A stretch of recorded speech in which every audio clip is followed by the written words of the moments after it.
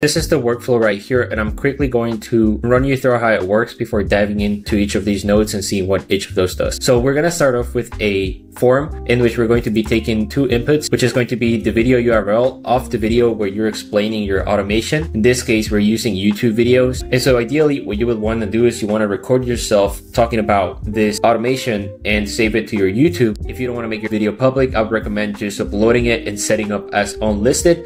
And then with that, we're going to be able to extract the transcript, because what we're going to be using is the transcript. We're also asking for a second file, which is going to be a screenshot of the system. As you can see in here, I've provided this specific screenshot of this automation that was about that video I mentioned. So with that, we have a step where we're extracting the file, which is basically passing the screenshot into a binary string. Then we're using Apify to extract the transcript of that video.